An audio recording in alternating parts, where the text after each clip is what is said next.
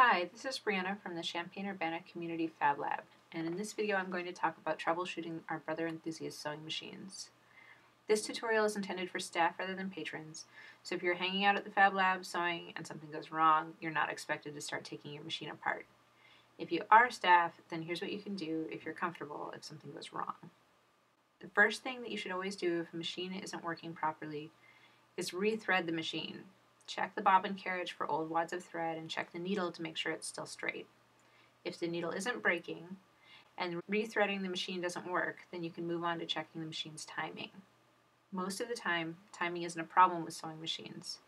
However, timing issues happen when the machines sew heavy material or run over pins.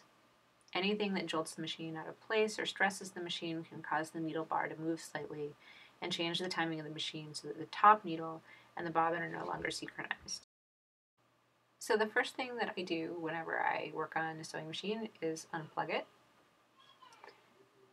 And if I want to look at the timing, I need to take off this side panel that covers up the needle bar.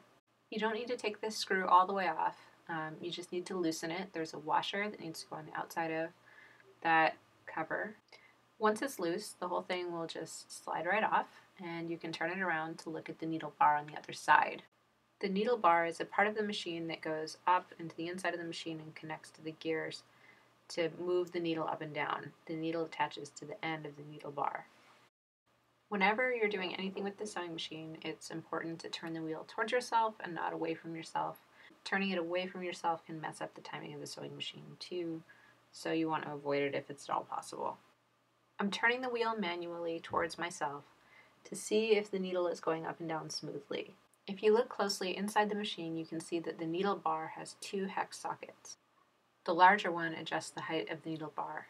In some sewing machines, you would need a ruler to adjust the height of the needle bar, but the Brother Enthusiast has a mark underneath the bobbin carriage that shows you exactly where the needle height should be set. It's really hard to see in the video, so here's a picture. Do you see it? There it is. It's a little white dot, and when the needle crosses that point at its lowest position, its point should look like it's right in front of that dot.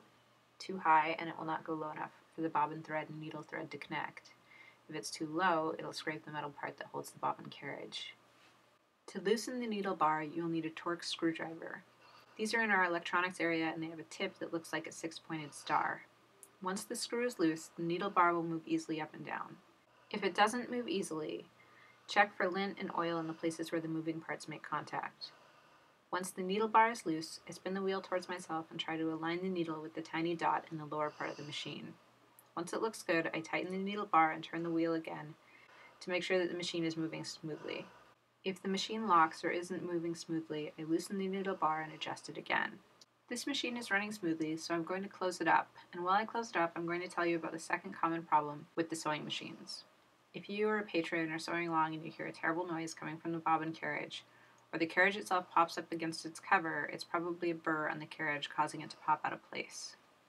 A burr is a scratchy bit that's left on the carriage from the needle piercing it, and it usually happens when the carriage is put in incorrectly. Fortunately, it's really easy to fix. You get some fine grit sandpaper and sand out the burr. The hole left by the needle shouldn't be a problem. As I'm putting the bobbin carriage and thread back in, I like to check that the needle still moves up and down smoothly. If I just turn the machine on and try to run it, I might break a needle, but by moving it slowly I can check to make sure that everything is still smooth. Everything appears to be working with this one, so I'm going to turn it around and put the cover back on. And that's it. That's all you need to do to fix a couple of the most basic problems that can arise with our sewing machines. I hope you found this helpful. See you back at the FabLab.